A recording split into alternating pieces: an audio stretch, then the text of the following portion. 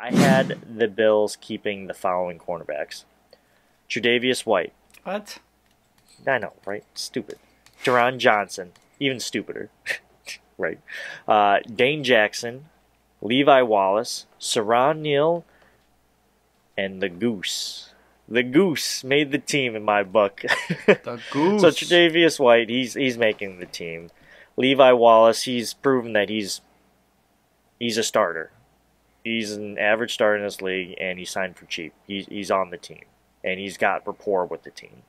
Saron Neal, special teams god, good man.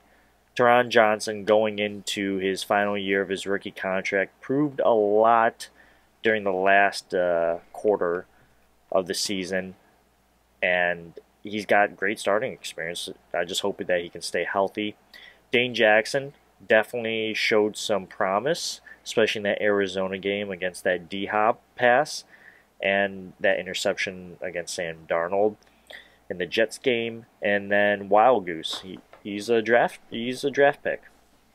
So that being said, I had the Bills cutting Cam Lewis. Again, I think this is a player that the Bills really, really, really like. It's just Teron has the starting job for right now, and if Rachad Wildgoose, a draft pick, decides to, or if they put him in the slot position like the Draft Network predicted him to do, I just don't really see how a guy like Cam Lewis makes the team over a draft pick, considering he was an undrafted free agent.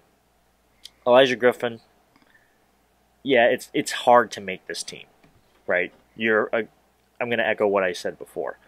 If you're an undrafted free agent, your chances of making this roster are next to nothing, pretty much. Like, unless you really show out, like really, really, really show out.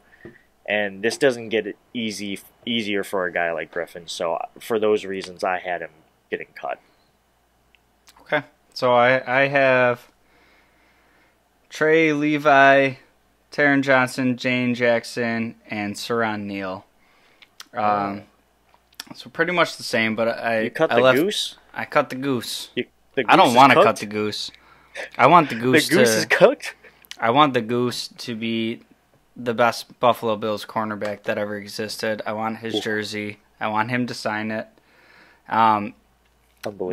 That one for me was, it started to be a numbers game, and I will say that I have at least two of these guys making the practice squad, and I think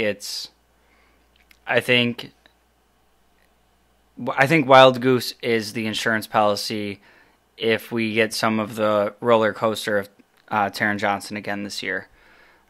He looked much better towards the tail end of the season, but we have to remember that they benched him for Cam Lewis, and This is true.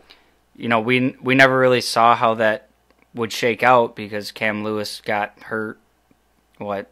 What, did he like break his wrist or something? Yeah, like 4 plays into his first start. So, you know, He did do a solo tackle to Derrick Henry, which was sick. yeah, that's fun. So Cam Lewis is on the outs for me. He's got a good story, but I think unfortunately he had like his moment, and it was cut short with injury. Yeah. Sometimes those moments only come around once for guys. Elijah Griffin, he's another one that I think ends up right on the practice squad. He's going to be up in the practice squad regulating, you know, Okay. like his father, Warren G, which is awesome. Right. Nick McLeod gets cut for me as well. Oh, yeah, he's cut for me too. Sorry. Yeah, so I like the prospect of Wild Goose in future seasons, especially being that this team seems to like to have that, you know, late round development corner that doesn't have to be like this high profile day one pick. I think he needs some time to get groomed a little bit, and just the options ahead of him right now are better options, and then it just starts being a numbers game. I could see a path to the roster for him if we say, you know, try him out on some special teams things and he's really performing, and then kind of revisit like a Tywan Jones, maybe a Saran Neal, the guys that are pretty much around to be special teams aces. Right.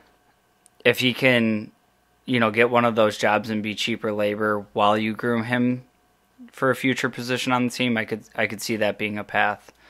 And I would personally be a big fan of that path because love Taiwan Jones, love his grit, love everything he's done. But he is getting a little bit long in the tooth, and he doesn't have a close enough name too.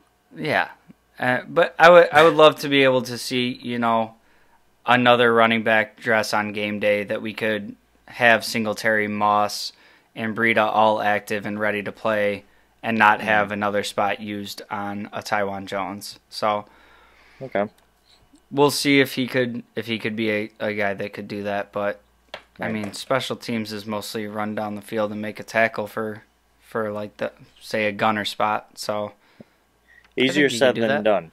Yeah, I'm not going to do it.